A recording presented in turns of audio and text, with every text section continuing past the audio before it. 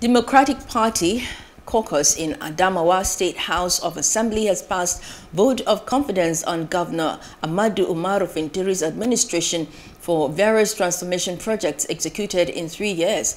The lawmakers say they were impressed with giant stride of Fintiri's administration, citing payment of WAEC and NECO fees and feeding of school children, aside numerous capital projects executed across the state. The Speaker, Honorable Aminu Iya Abbas, said the governor achievement compelled 14 PDP members in this House to pledge buying nomination and expression of interest forms of the PDP for Governor Fintiri. The Speaker of the Assembly, while briefing newsmen in his office, said the members have contributed 21 million naira to purchase the form for Governor Fintiri. Our major project that people are not seeing, paying for the school fees, feeding students. These are things that goes to the masses direct.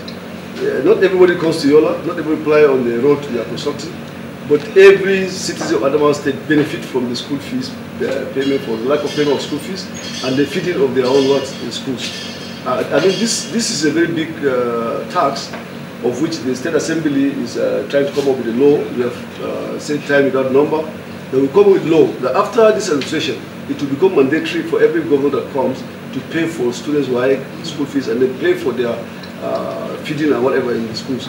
We are coming with the law, and we'll come out with the law, and this will be the best thing that will give Adamawa State people.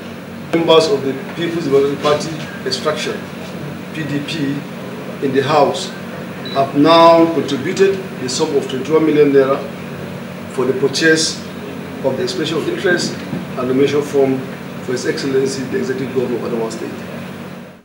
Please do subscribe to our YouTube channel and don't forget to hit the notification button so you get notified about fresh news updates.